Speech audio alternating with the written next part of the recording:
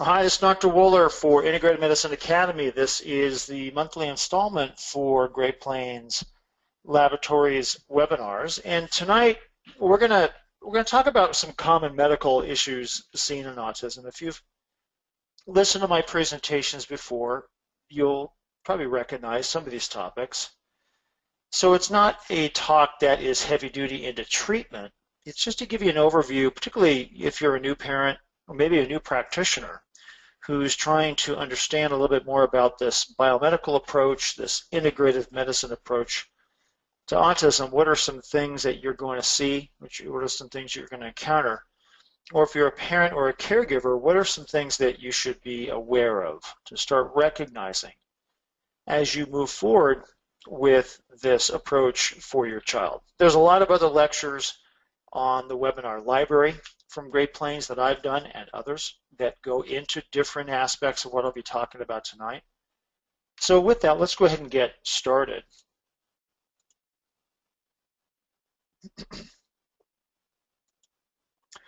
So I'm going to go through briefly in these different categories. We're going to talk about digestive disorders, microbiome imbalances, which has to do with the gut flora, food sensitivity problems, mitochondrial and methylation issues, cholesterol, vitamin D, lithium, and heavy metal toxicity as we wrap things up. If you do post questions, those questions will be sent to me. What happens is the organizer for the webinar will gather in the email questions, send them to me, and then I'll respond by email.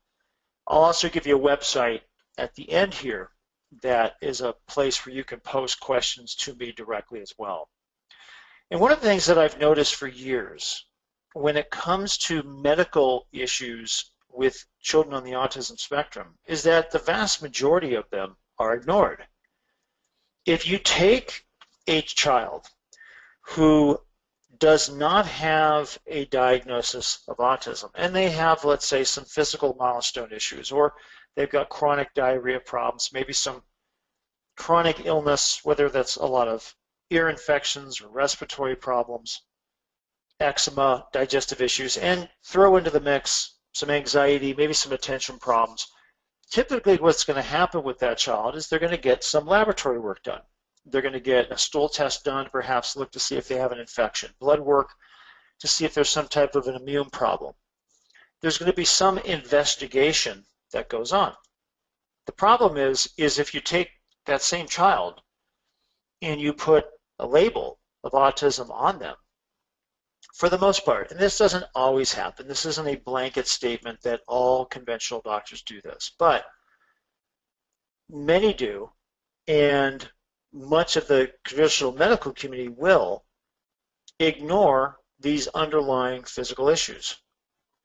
And I call it being prejudiced by the diagnosis.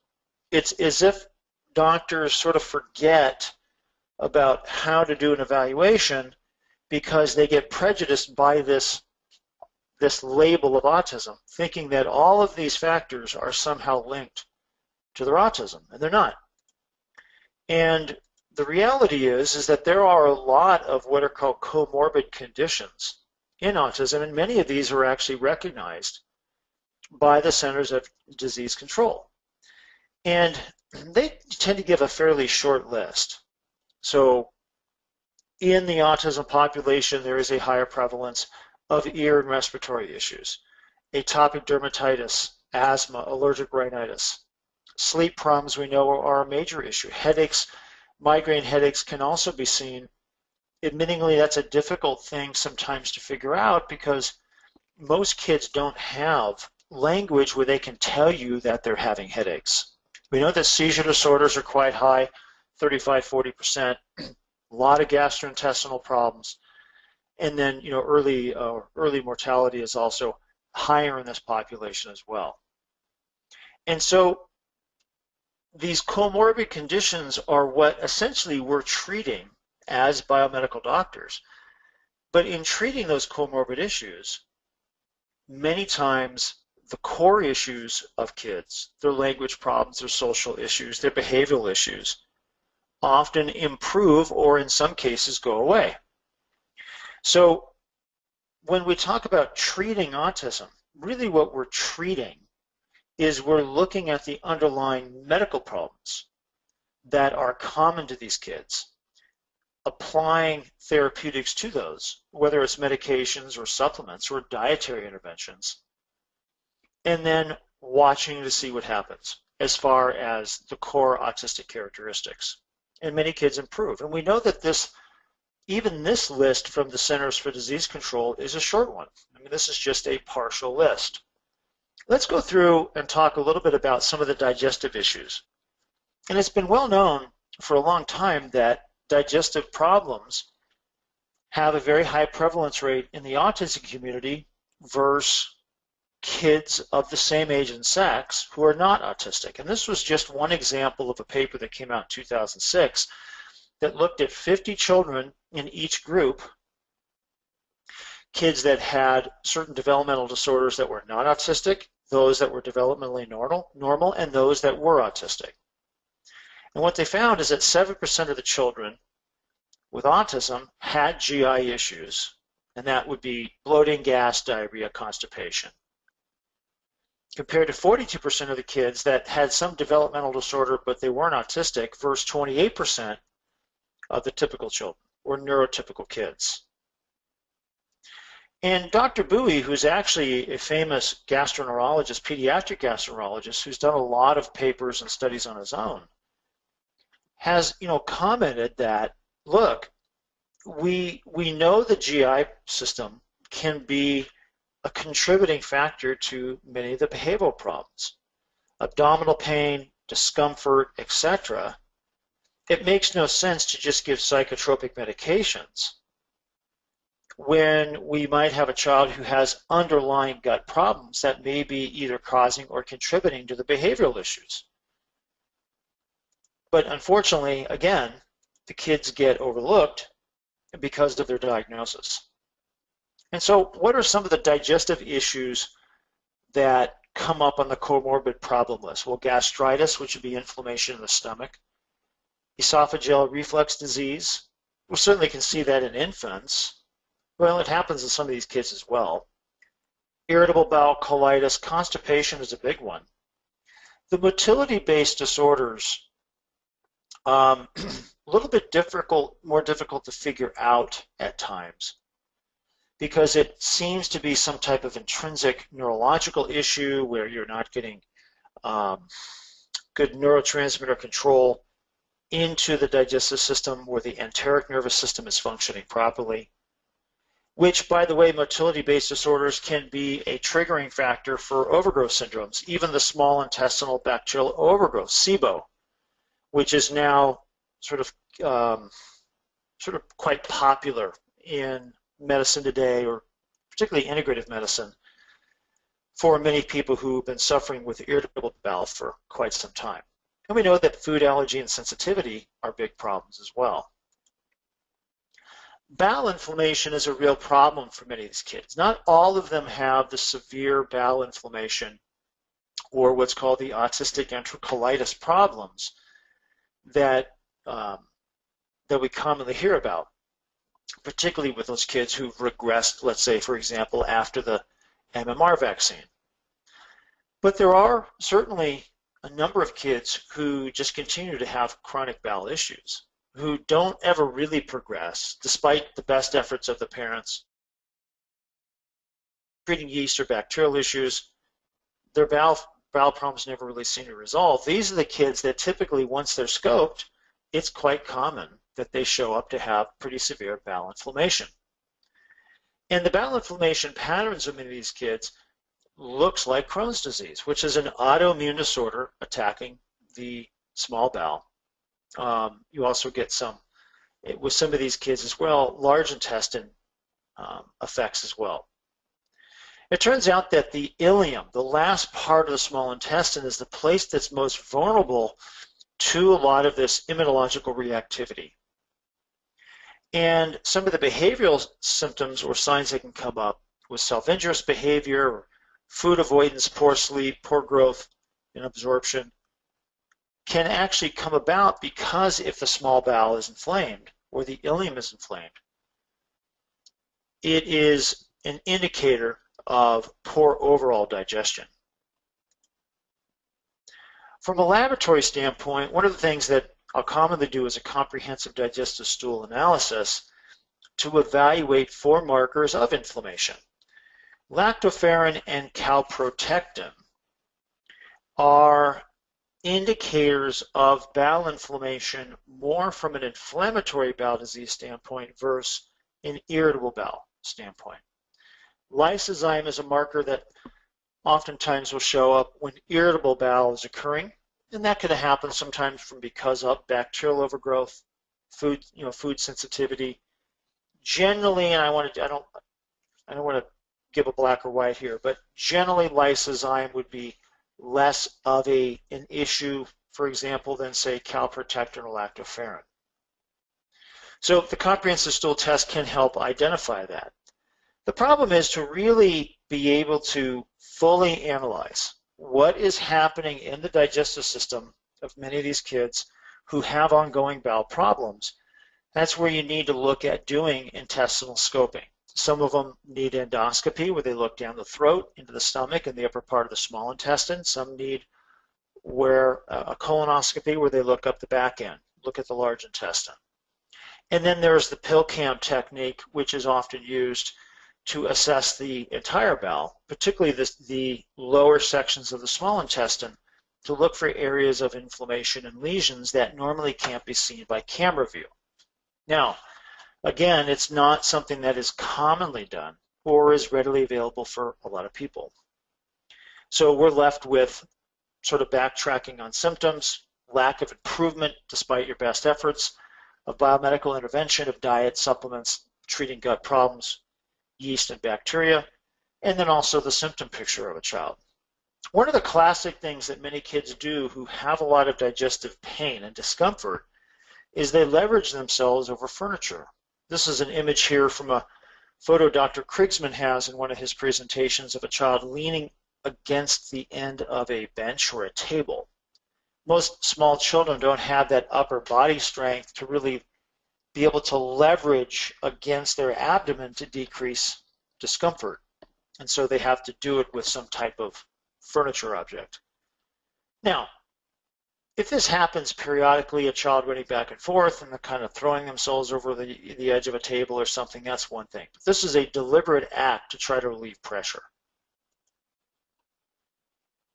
We know that abdominal bloating is quite common with kids, and it can come about from a number of issues. Gas production, trapped gas in the bowel, whether it's because of bacterial or yeast overgrowth or stool, severe constipation, can all lead to abdominal bloating. Certainly poor digestive enzyme production can also lead to abdominal bloating. One of the things about a distended abdomen is what I have found is it's commonly, or I should say most commonly, associated with constipation. In some kids, getting an abdominal x-ray to identify actually how much stool is in the bowel can be worthwhile. Years ago, I had a child come into my practice. He was 5 years old at the time, 2.5 at the age of diagnosis. Typical things: expressive language problems, social withdrawal, sound sensitivity, didn't have the aggressive or self-injurious behavior. Had that typical pregnant belly appearance on physical examination, and this repetitive behavior where he would lie on the floor and rub back and forth on his abdomen. Now, he was purposely doing it on his abdomen versus his groin area.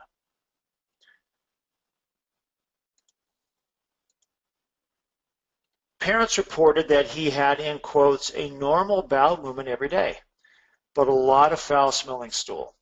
Okay, so an abdominal x-ray was done, and what they found was that there was a lot of gas trapped in the colon and a lot of fecal residue also in the large intestine that was essentially obscuring imaging of the abdomen and pelvic areas. This kid was full of poop. And despite the fact that he was having, in quote, a normal bowel movement, he was still constipated because the amount of backed up stool that was occurring in his colon, he essentially was pinching off a small section of that every day that made him look like he was emptying his bowels, all he was really doing was just cutting off a piece of much larger stool that was just constantly building up. So constipation is a big problem. Now, some of it can come about because of just difficulties in passing stool. Okay, that urge to go but cannot pass stool effect. That's really the more common or the most common issue that I see with regards to constipation. Sometimes it is because of lack of fiber, maybe some poor tone or some dehydration effect, but it's usually the more common scenario. So the child has the urge to go, just can't get it out. Then there's the urge to go but withholds the stool. This is almost always a behavioral issue, and a lot of times it's related to fear and anxiety. Perhaps that child had a negative experience in the past where they had a really painful bowel movement, and so they override their body's natural tendency to move their bowels and they hold it back. So that often requires some type of behavioral therapy intervention. And then there's the no sensation to go. And that gets a little more complicated because you've got a child who has the ability to go, they just can't sense that they have to go. This particular scenario, by the way, is often improved by going off of gluten and casein. Not always, but it often is the case. And I'll explain that in a second as we get to the food section. Well, microbiome imbalances, what do we mean by this? Well, one of the things we know about the digestive system, particularly the large intestine, is where the bulk of the natural flora exist in our digestive system is in the large bowel. We actually have a very small percentage of all of the intestinal bacteria that reside in the small intestine. And the microbiome makes up this microenvironment that has a tremendous, profound effect on our overall health. And when that microbiome becomes altered, whether it's because of some other opportunistic bacteria, a parasitic infection, antibiotic use, or some other factor that is depleting the normal flora, we create an avenue for disharmony. This was just an example of a comprehensive digestive stool analysis that had no growth of Bifidobacter, E. coli, Lactobacillus, and Enterococcus.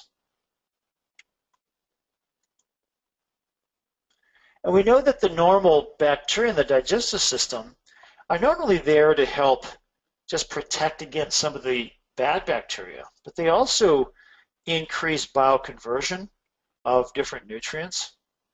They help to reduce inflammation. They help to increase the functionality of what's called the first line immune defense, which is the immune system that lines the digestive system. They create that protective barrier. What's interesting also about probiotics is that they also, or these probiotics, I should say, these normal bacteria, they also create their own biofilm. So that biofilm is not just part of some of the opportunistic bacteria and yeast, but it's also part of the good bacteria too. And they create harmony that not only has an effect in the gut, but it also has a regulatory effect in the brain. And this is the gut-brain axis phenomena that's being now researched more and more. Because when the scales are tipped towards dysbiosis, where we get an overgrowth of opportunistic bacteria and candida, there is chemical influences that occur that have negative consequences on the brain that can affect behavior, can affect cognitive abilities, attention and focusing and sleep, etc. This is just an image here talking about how normal bacteria have a regulating effect on those tight junctions that keep the lining of the gut intact, have a regulating effect over the pro-inflammatory chemicals that can get produced, that not only have local effect in the gut, but can have negative consequences systemically in the peripheral nervous system and central nervous system. And again, these normal probiotics can also have a beneficial effect at improving the functionality of biofilm as a protective barrier as well. And one of the things that all of these flora do is help prevent against the overgrowth of candida. And the whole thing is about candida is many of these kids have candida problems. Not all of them are as compromised by the presence of candida as the others. Some are extremely sensitive to the toxins of candida. Some seem to be more susceptible to deep-seated or invasiveness of candida. Some have high amounts of candida that might show up, but they're not overly compromised by it behaviorally. What I mean by that behaviorally is we often find that many of the kids on autism, when they have high candida levels who are neurologically sensitive to the candida, have a lot of behavioral issues, goofiness, giddiness, silliness, inappropriate laughter, sleep problems, attention issues. But they don't all have that, but a certain select do. The other thing about candida is it's really impractical to think that you're going to get rid of all of it. And so people spend an inordinate amount of time trying to kill off candida to where every last part of it's gone, and it's just not practical because candida is really a normal part of our environment, just like many of these bacteria are. But we can at least control it to some degree and increase the overall functionality of the body by improving nutrient levels, decreasing inflammation, working on improving diet, etc. The other thing about candida from a medical standpoint is it's a very tenacious, very smart and sophisticated organism. And much of its ability to become invasive, it can control itself. Here was an image that comes that shows us here a yeast cell, this unicellular yeast cell that's at what's called a low fungal load. And for the most part, it's being antagonized or at least controlled somewhat by normal bacterial flora. But something creates a shift, whether it's an antibiotic, for example, some type of life stressor, or maybe just something that's happening at the local level where the candida colonies exist because they can themselves manipulate the environment. So candida can manipulate the pH, the acid-alkaline base in its environment, temperature changes, food supply changes, can all trigger a stressful event on a yeast cell to move from what's called a unicellular state to an invasive state. Candida produces a number of proteins, something called adhesin, which allows that candida to adhere itself to certain tissue surfaces. The invasin protein is what allows that candida to grow this hypha, this tentacle that pierces through an epithelial cell or pierces through or between two attached epithelial cells, essentially obliterating that tight junction. And so chronic candida can be a cause of leaky gut. And once the candida engages the immune system past this epithelial layer is where it starts to trigger inflammation and starts to engage the immune system as a whole. Much more sophisticated, much more adaptive in many respects than most bacteria. We know that candida can give off a number of different toxins. One of its preferred fuel sources is glucose. Well, one of the byproducts of glucose metabolism is ethanol or alcohol. And so this is where some of the alcohol-related symptoms can appear in certain individuals. And these are real and defined problems. And then we get into the more severe aspects of candida overgrowth that most conventional docs wouldn't even think about or even know about unless they've worked in this field for quite some time. Fecal smearing is a phenomena that I have seen associated with severe candida overgrowth. Now, it's an extreme problem. It causes a tremendous amount of family stress and a tremendous amount of disruption in the household, and certainly is a very dysfunctional behavioral problem. I don't want to say all cases. I've seen some cases, many, in most cases I would say, linked to some type of problem with Candida. When I used to practice in Southern California is very prone. I worked in San Diego. San Diego County is very prone to wildfires. In fact, there's a massive wildfire burning now in one of the communities in Southern California. And it's a time when the winds generally get hot, blowing from the desert, and blow westwards towards the Pacific Ocean. And in doing so, they bring in a lot of debris, and people's allergy levels tend to go up, pretty significantly.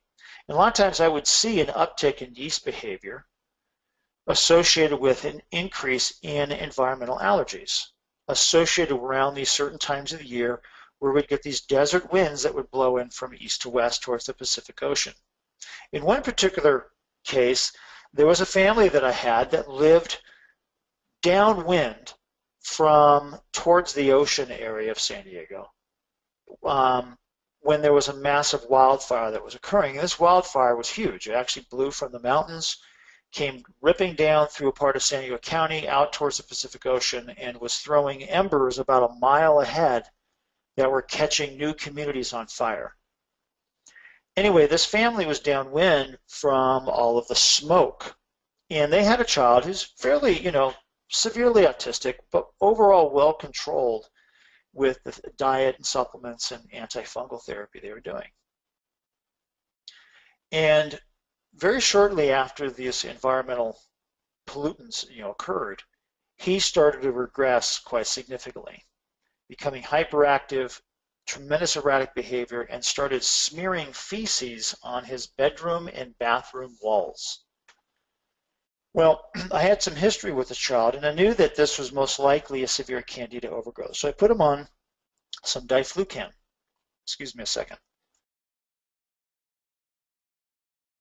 I don't remember the exact dose. It might have been like 100 milligrams or 200 milligrams a day, but I put him on the diflucan for a couple weeks because I realized that if I tried to give him a botanical or use a little nystatin, it wasn't likely going to work, or it wasn't going to have an immediate effect. And this was, we needed something immediate to happen, like within a couple days. And it worked. Matter of fact, his fecal smearing and erratic behavior normalized about 72 hours into the diflucan use. Now, it wasn't a cure-all, but it was an indicator that severe environmental pollution, allergies specifically, in this particular case because of all the smoke, was a trigger in his body for an exacerbation of the underlying Candida problem. But it also is a good indicator to me about how powerful a Candida problem can be, and how profound it can, what kind of profound effects it can have on the individual's health, personality, and behavioral issues. Now, I just talked about diflucan, but one of the remedies that I've started using more and more commonly now over the past couple of years, and I actually use biocidin too with some of the treatments for Clostridia. I really like this product. There are other nice products on the market, but biocidin, that comes from Biobotanical Research, is an excellent product. And one of the reasons I like it is it's concentrated and it's very potent botanical, but it's also easy for kids to take. So many of the botanicals that are used just don't have a real pleasant taste. And I'll have a lot of kids that will actually take biocidin directly in the mouth. You can also mix it in water and dilute juice.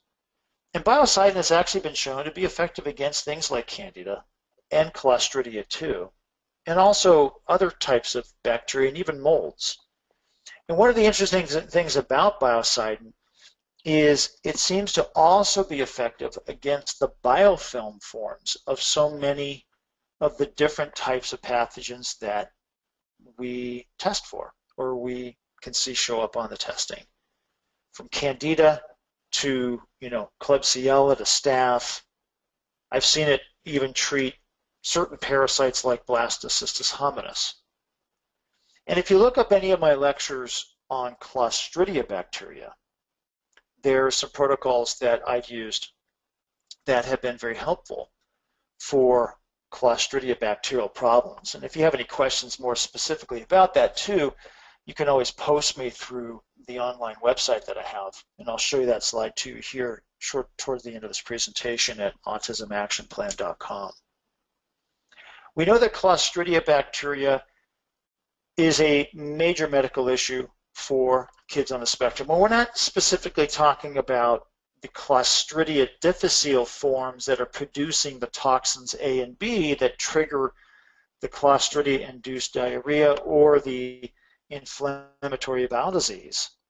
What we're talking about more predominantly is the type of Clostridia that are producing the various toxins that affect the neurochemicals in the brain and nervous system.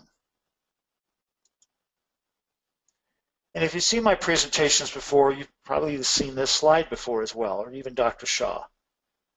Clostridia are notorious for producing different types of compounds that can affect neurochemistry. One in particular is called 4-creosol. The other is called HPHPA. Both of these can be analyzed off of the organic acids test from Great Plains Lab.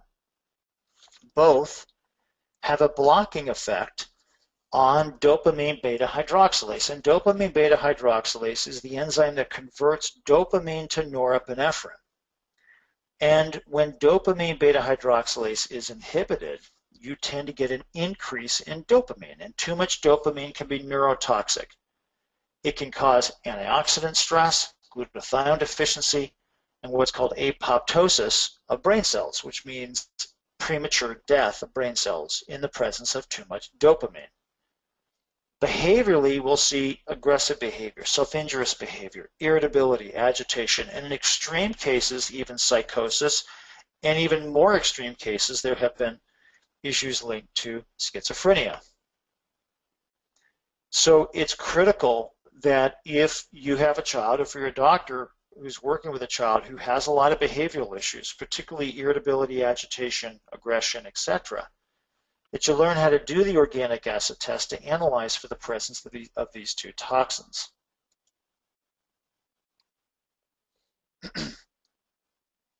Okay, food sensitivities. Now, we know that a lot of kids do very well in a gluten casein-free diet. And there's been a lot of research, this is just one example here, that shows that food sensitivities have a much higher prevalence in this population than in neurotypical individuals. Certainly with regards to cow dairy, from an immune system standpoint, as well as what are called peptides. Now this was a paper that came out in 2000 out of the University of Florida, where they were looking at what were called peptides. These are little small amino acid chains or fragments of proteins that can have a drug-like effect in kids with autism, and they also found it very high in individuals with schizophrenia. Now they also found in the same populations very high levels of IgG antibodies indicating immune sensitivity to wheat and dairy as well. And one of the things that was interesting, even going back to 2000, they found that a gluten casein-free diet caused significant improvement in about 80% of the autistic patients within a 3-month period of time. Now the story really begins with regards to peptides with casein. It really has to do with the shifting of casein that occurred over a period of time in Europe, where European dairy cows started to mutate their casein towards what was called an A1 form of beta casein. And essentially what happened is that proline, and the amino acid proline, which was sitting at the 67th position on this peptide chain, was switched out for histidine. And that makes all the difference in the world as far as how these things act chemically in the body. And so this configuration has this morphine opiate effect in the nervous system. It can be tested for by doing a urinary peptide test from Great Plains Lab. This is a simple urine test that can look at the elevation of these peptides. You'll notice in this particular sample here, casomorphine greater than 500, the test maxes out at 500, and the glutamorphine is also high as well. What's happening is that these opiates, these peptides, are reacting with what are called mu-opioid receptors in the brain and nervous system. You've probably seen the commercials now online. I can't remember the name of the drug, but they're mu-opioid blockers is what they are. Because what they're trying to do is prevent against the opioid-induced constipation. I mean, how many kids have constipation problems with autism? I mean, the level is huge. Sometimes it's improved with going on a gluten casein-free diet. Not always, but at times it is. Also, these opiates have an analgesic effect, and this is where these kids have problems from a sensory standpoint. They don't react to pain in a normal way. These opiates, or these peptides, I should say, have a drug-like effect. And so some of the kids can have an addictive nature to those foods. Addictive nature to where they only want to eat gluten and casein foods, for example.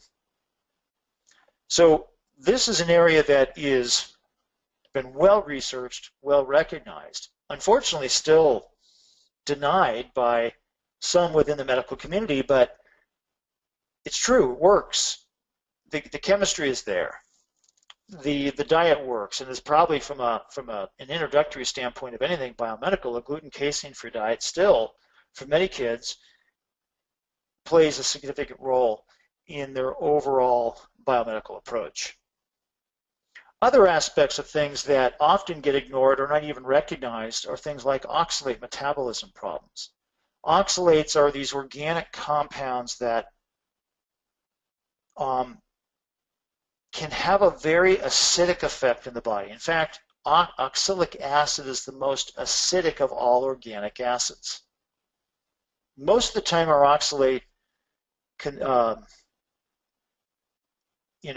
accumulation is from dietary intervention, or excuse me, dietary consumption of high oxalate foods. But we can also have a candida component where candida is also producing oxalates, because what happens is candida produces enzymes that break down collagen, and collagen feeds into these oxalate pathways. Now, some of the things that can be observed in individuals with oxalate issues: bladder irritability, fibromyalgia-like discomfort, moodiness, irritability, aggressive behavior in some kids, trigger point tenderness, muscle pain and tenderness.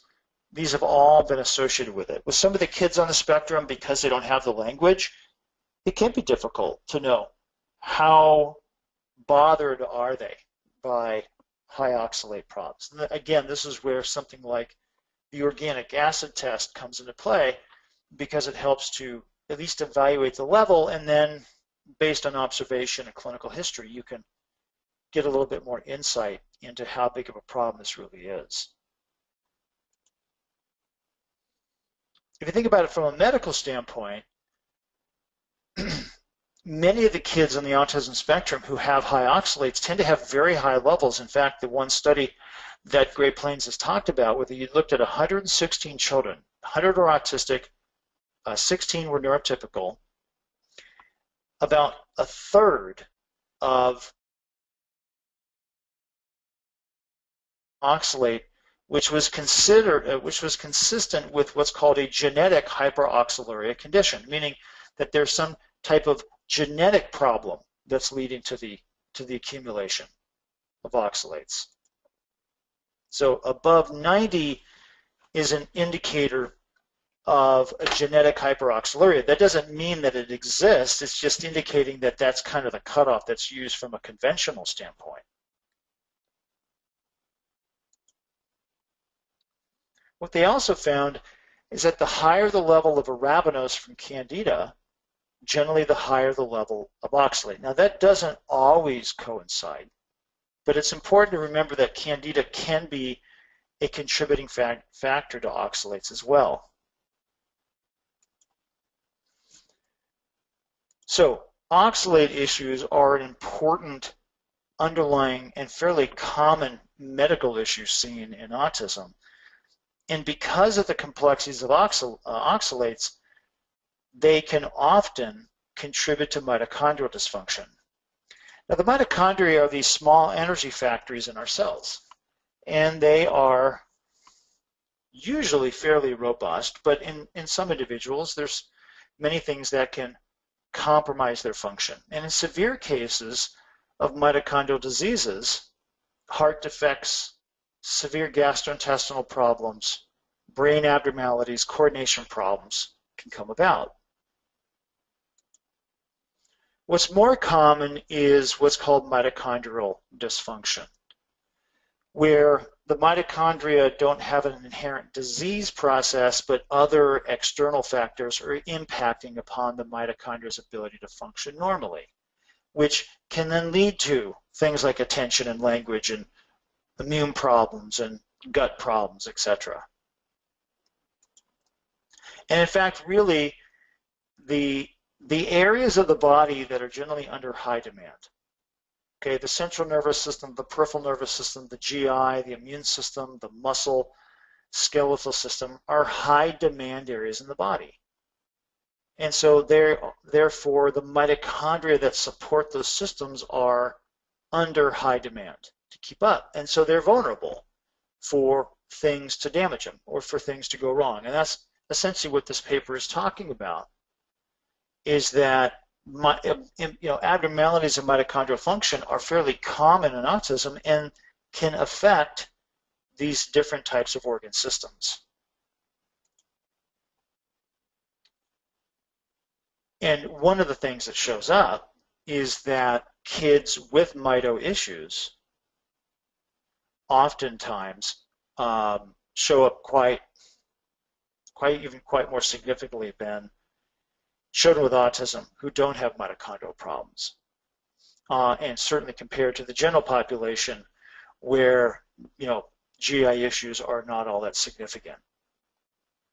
So this sort of leads us back to this discussion about the gut, and the fact that the digestive system really is an area that is oftentimes very compromised with kids on the spectrum, and so therefore, from a testing standpoint, that's something why the organic acid test is so important, and then as a follow-up or an add-on to is the comprehensive digestive stool tests. Now, there are a lot of things that have been looked at and recognized clinically and scientifically that can compromise mitochondrial function. There's not usually one thing, it's a multitude of things. Environmental chemicals, heavy metals, poor biochemical balance in the body, nutritional deficiencies, and then some of the toxins that come from the gut. In fact, one of the toxins that gets produced by Clostridia bacteria is called propionic acid. And propionic acid has a direct effect at causing dysfunction in the mitochondria. So one of the things that I always look at when I'm looking at an organic acid test in a child who has poor muscle tone or poor energy or poor immune function or behavioral issues, etc., is to say, first off, do they have any kind of mitochondrial issues going on? And then secondly, do they have anything that could be contributing to it? Candida problems, oxalate issues, Clostridia problems are very high on the list.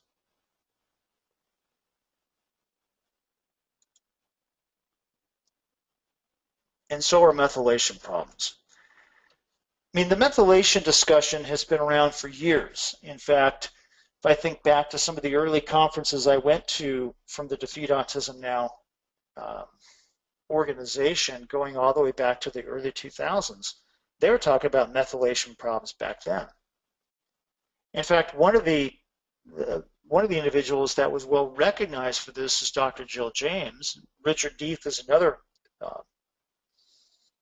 researcher who's looked into the methylation problems with autism, recognizing that it has profound effects not only on language and attention and focusing, but on the cellular effects as far as the immune system, controlling inflammation, regulating oxidative stress.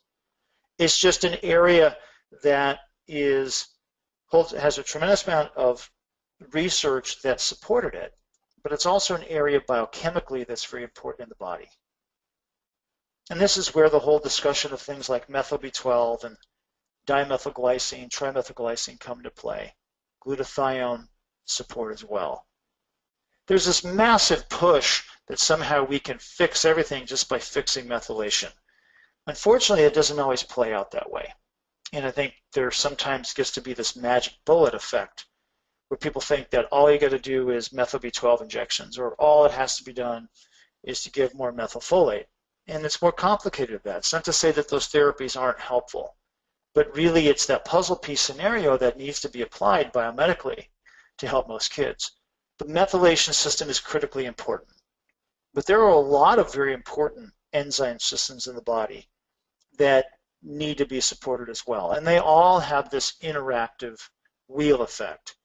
The methylation system is linked to the folate system, which is linked to the regulation of tryptophan and tyrosine and serotonin and dopamine through something called the BH4 cycle. So if all we do is just focus on MTHFR, or all we do is just focus on methylation, you tend to lose the forest through the trees, and in many respects don't get to where you need to go clinically, because the gut and the toxins from the digestive system, the foods and the toxins from the foods, can all have a negative consequence on the methylation and folate cycle as well. And so that's why in the courses I've taught or the approaches that I've taken, I've always talked about this 4-pillar approach, where first off, you have to get right with diet as best as possible. Try to improve the quality of food. Second to that is nutritional supplementation, filling in those holes nutritionally that many kids are lacking, and infusing good nutrition into the body so those pathways are being supported. And then working on gut function, looking at yeast, looking at bacteria, looking at parasites, looking at inflammation, and working on that. And you know, it's not always easy, but these things are doable. And then finally, after you've worked on those core foundations, is coming in and supporting more specifically the methylation cycle. Now, there are a lot of ways of analyzing and assessing methylation. This is a panel here that's looking at what are called polymorphisms. And this is an emerging field. There's a lot of people doing this, and there's tremendous important information from this. But again, it's part of the biomedical approach, not its own isolated entity. A lot of attention gets paid to the MTHFR. What's interesting is that this other enzyme, COMT, can have some relevance too, particularly when you're looking at things like the organic acids test. Remember off the organic acid test, I was showing you where dopamine becomes norepinephrine, right? So dopamine gets converted to norepinephrine by what's called dopamine beta hydroxylase. And that dopamine beta hydroxylase can be inhibited because of certain toxins that get produced by Clostridia bacteria. Well, one of the other things, and by the way, if that's happening, you can get an increase in dopamine. Well, if you have a mutation in the COMT, that could also be another reason where dopamine levels become too elevated. COMT is also responsible for helping to break down epinephrine and norepinephrine. So we need that breakdown with to move epinephrine and norepinephrine out of the way so that we don't get too much stimulation within the nervous system. Too much adrenaline and too much norepinephrine sitting around can increase that sympathetic fight or flight response and lead to things like anxiety, like hyperactivity and hyperexcitability. And of course, the picture will always get more complicated when you throw Clostridia in the mix. If you've got a COMT mutation that's blocking the ability to take dopamine away and convert it to homophenolic acid, and at the same time you're blocking the dopamine beta hydroxylase, you've got an even greater effect on the accumulation of dopamine. So the organic acid test, to me, has always been a core test. What's exciting as we move forward with the genetic testing and the polymorphism testing is starting to look at some of these other types of enzymes and how they can play out when we have these other competing forces going on. So what's the genetics doing when it's in the presence of Clostridia? What's it doing, or what's the potential for when it's in the presence of high candida or high oxalates?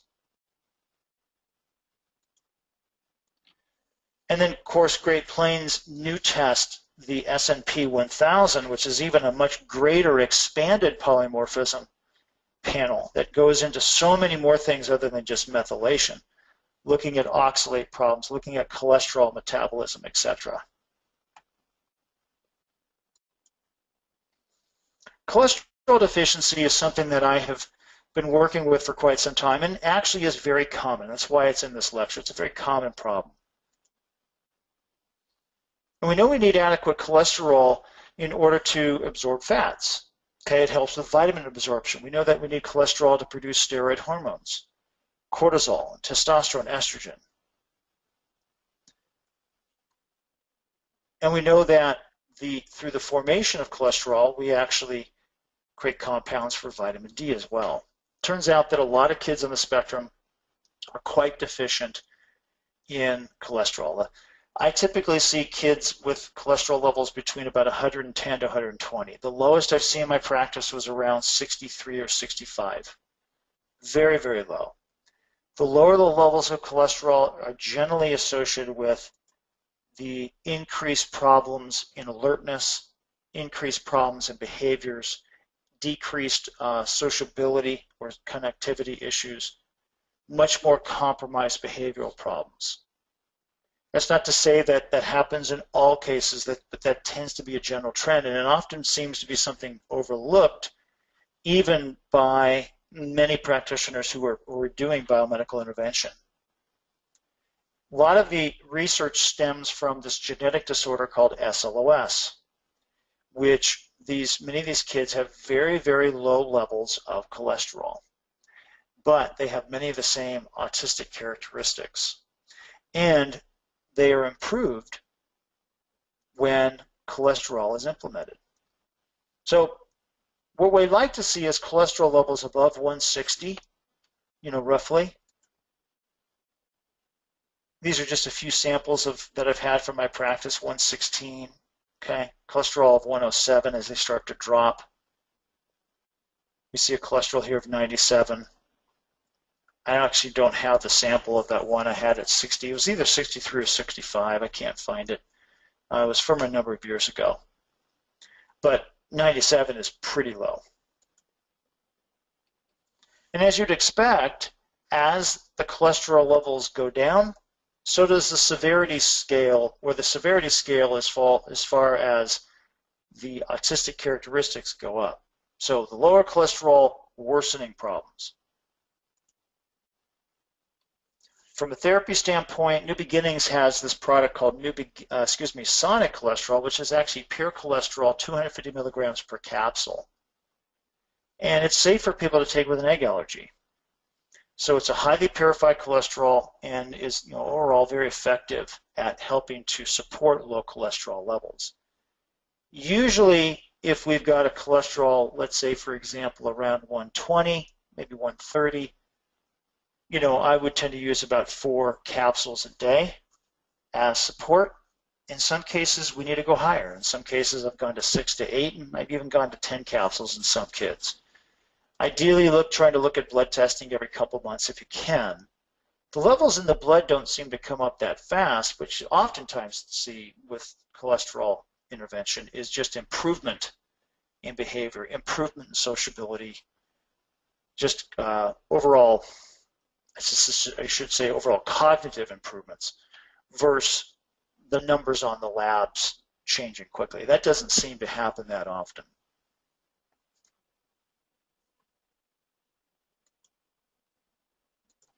Vitamin D is another area that has gained a lot of research and is fairly common in deficiency states in the autistic kids. They figure on average about 70% of children in the United States are not getting enough vitamin D. About 60% are suboptimal, but 9% are considered deficient. Now the range is quite broad, usually between 40 to 80 nanograms per ml. Now some of the labs will look at vitamin D levels less than 30 as being a problem. Ideally, we're looking for levels above 50. Some of this research comes from the Vitamin D Council, where they've done a lot of research into the need for vitamin D. So getting above 50 seems to be a good area to sort of reach for, at least from what I've done in my practice. A lot of conditions out there can be associated with low vitamin D, or at least I should say can be improved or supported in a beneficial way with trying to optimize vitamin D. Now what's interesting from an autism standpoint, vitamin D regulates and has an influence on serotonin. And it turns out there's two different types of enzymes that help to support serotonin metabolism. There's something called tryptophan hydroxylase 1 and tryptophan hydroxylase 2. Let me go through this for you real quickly. So vitamin D regulates a gene that's responsible for the conversion of tryptophan to serotonin. Tryptophan hydroxylase 1 is the converting enzyme tryptophan to serotonin that's most active in the gut. Tryptophan hydroxylase 2 is the tryptophan to serotonin converting enzyme that's most active in the brain. It turns out that the serotonin produced in the gut does not cross the blood-brain barrier and support serotonin produced in the brain, at least to any significant degree from the research that I've come across. Serotonin produced in the gut, about 90% of serotonin is actually produced in the gut. It can have an effect at improving platelet aggregation to help with blood clotting. Serotonin also in an excess state in the gut can be a trigger problematically for increased inflammation. It turns out that the vitamin D that regulates the gene for tryptophan hydroxylase 1 and 2, what it does in the gut is it helps to decrease tryptophan hydroxylase activity so that we're getting less proportionally serotonin produced in the gut, and at the same time it increases the activity of tryptophan hydroxylase 2 in the digestive system, in the brain.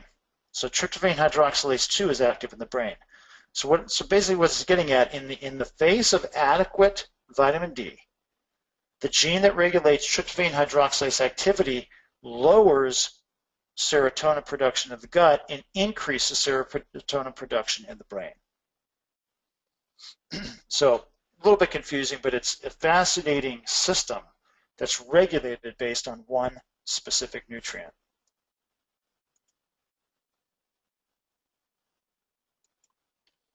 Lithium is something that, even though it doesn't get a lot of press in conventional medicine, certainly gets a lot of press in the world of mental health, particularly lithium carbonate as a medication, but from an integrated standpoint for mental health challenges, nutritional lithium is extremely important. It has a stimulatory effect on brain stem cells. It helps to regulate against glutamate toxicity. It helps to restore function to damaged brain cells themselves that either have been damaged directly from injury or inflammation. And what's showing up is that many of the kids on the spectrum, not all, but many, tend to have lower than optimal levels of lithium that often can show up on hair testing. In fact, in this particular paper, they were looking at mothers of young children with autism who also had low lithium levels. Low lithium levels, from what I've seen, are generally associated with those kids that tend to have high levels of anxiety, sometimes obsessive compulsive disorders, aggressive, irritable tendencies, easily agitated, hyperexcitable. That's not always 100%, but it's a pretty high proportion. So it's not uncommon to see low lithium levels with some of these kids, and therefore doing something like a hair test is a wise idea to do because you can pick it up and it's relatively easy to get. It's not a blood test, and many of the kids actually respond well over time with just nutritional lithium supplementation. Whether it's the lithium chloride product that New Beginnings carries, 5 drops a day, for example, for 60 to 90 days and retest, or the lithium orotate as a capsule that can be taken for the same amount of time.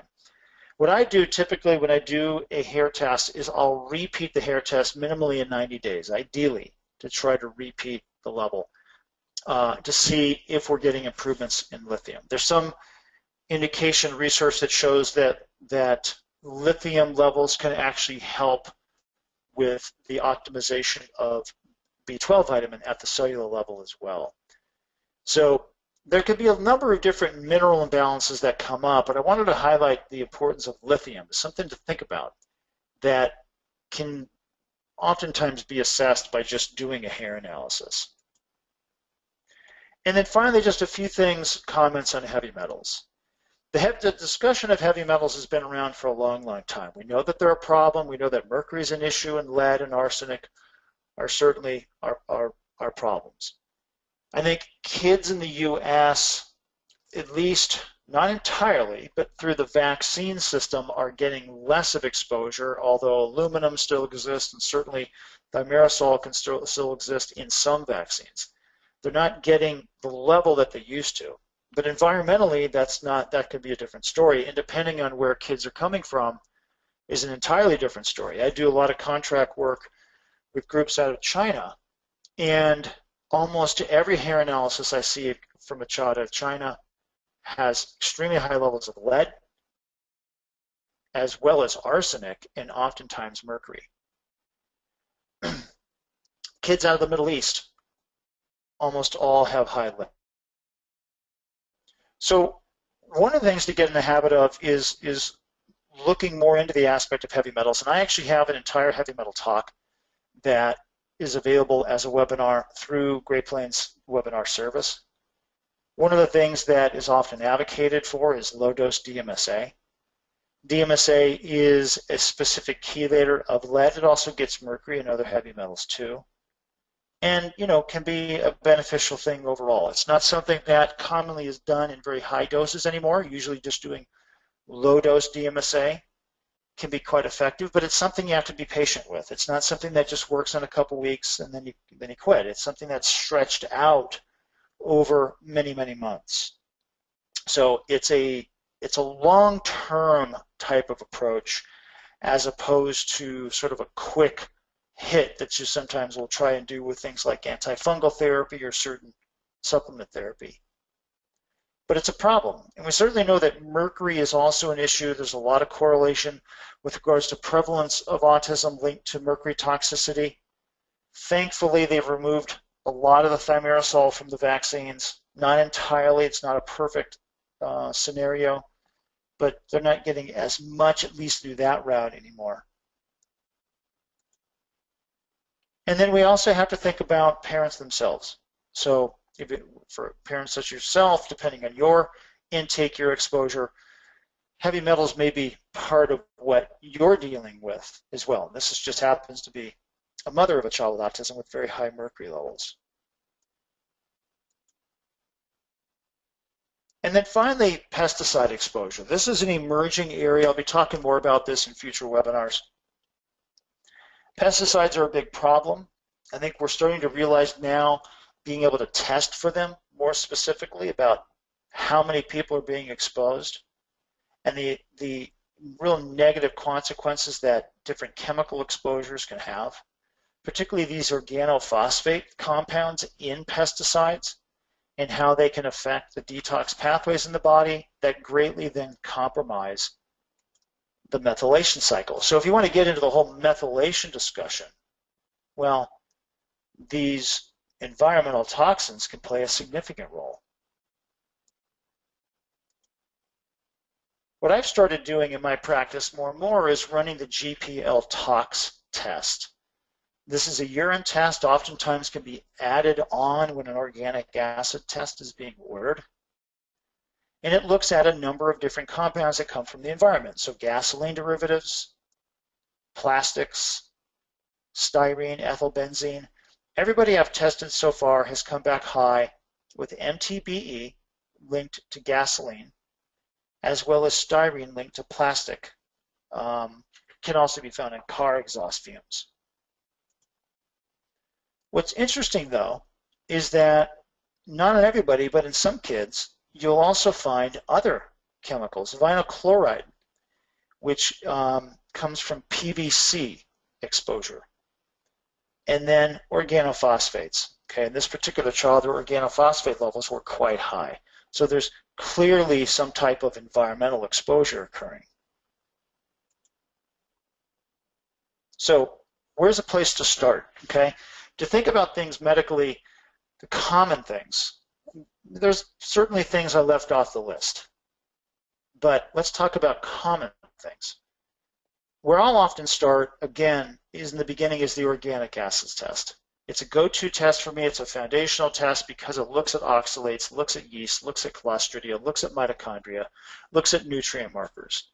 It's a good overall, all-around effective test to really get the ball rolling biomedically. The next phase for me would be looking at food sensitivity and food markers. Okay, is a child reactive, immune reactive to certain foods? If they're not on a gluten casein-free diet, is that something worth pursuing? And that's where the food IgG or the urine A peptides come into play. I always like getting a hair analysis, not only to check for heavy metals, but for things like lithium deficiency, which can be picked up that way. And it's a simple test to get. If possible, I'll add on the comprehensive digestive stool test to get a little bit deeper assessment of that microbiome. These 5 tests really, for me, are round out my initial laboratory approach. Notice there's no test on this slide that requires a blood draw. We have to get a finger prick test for the food IgG, but it doesn't require a blood draw.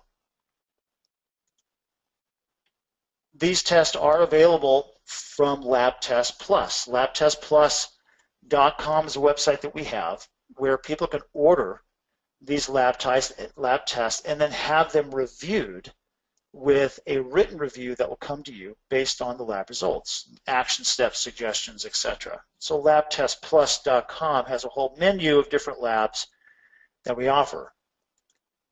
There are other labs that can be used worthwhile too.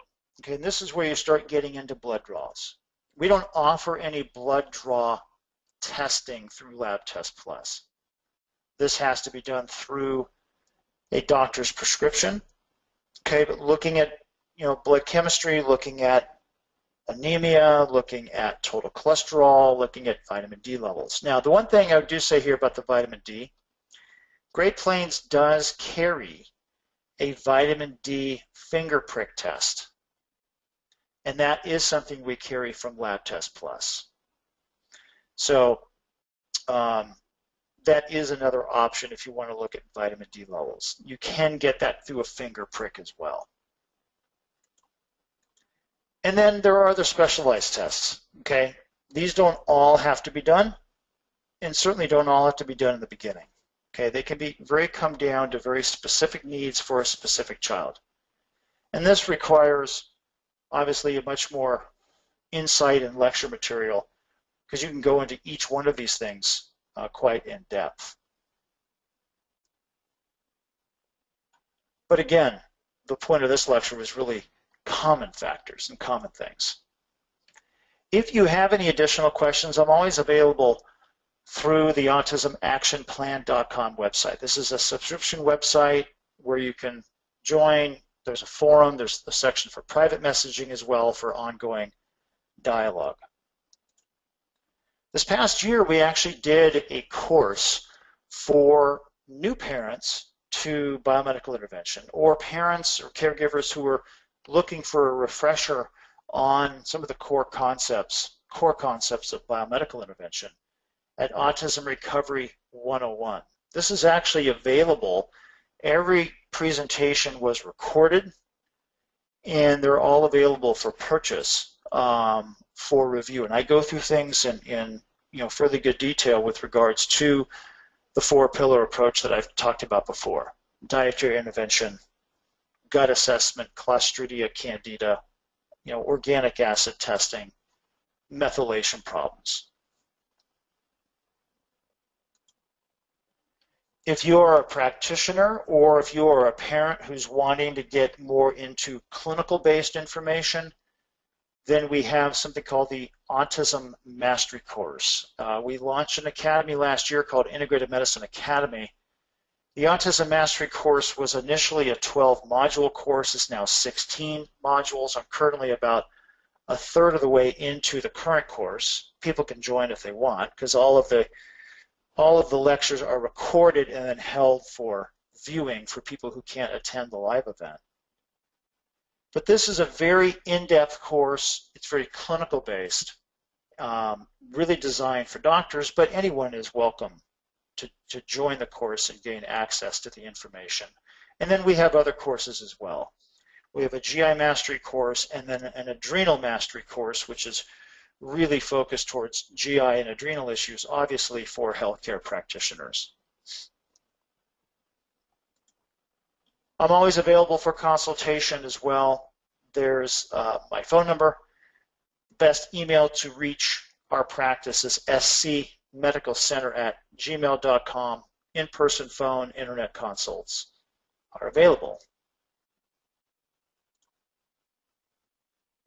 So with that, I appreciate everybody's attention tonight. I'll be back again in next month for another installment of these complimentary webinars from Great Plains. Again, if you post any questions, they'll come to me through Great Plains, or you can always, again, reach me through the autismactionplan.com site as well. Thanks so much.